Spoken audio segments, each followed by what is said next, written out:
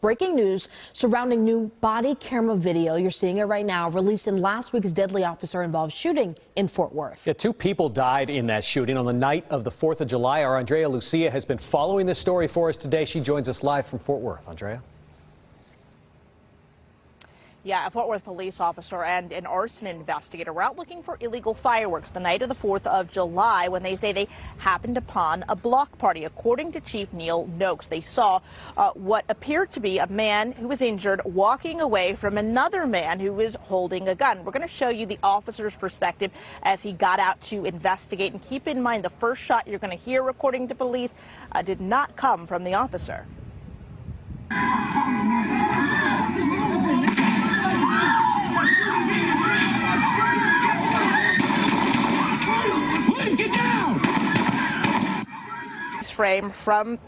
A freeze frame from that same body cam video shows the man the officer fired at, identified by police as Billy Smith.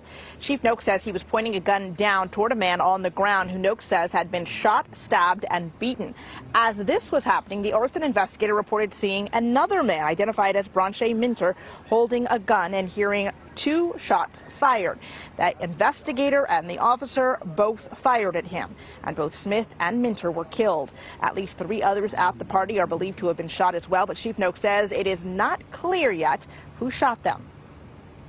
We want to be able to answer all the questions that may be out there when we release the video, but we also know that there are those out there, including the family, that are demanding to see it, and we have said as a department that we're going to be transparent and that we will get the video out as soon as we can, and that's what we're doing today.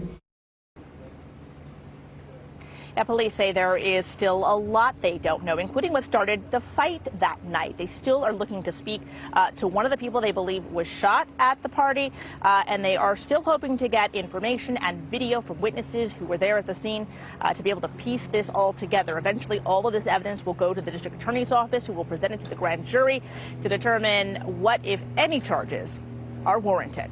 Reporting live in Fort Worth, Andrea Lucia, CBS News Texas. Andrea, thanks for walking us through that video and the process for what's next.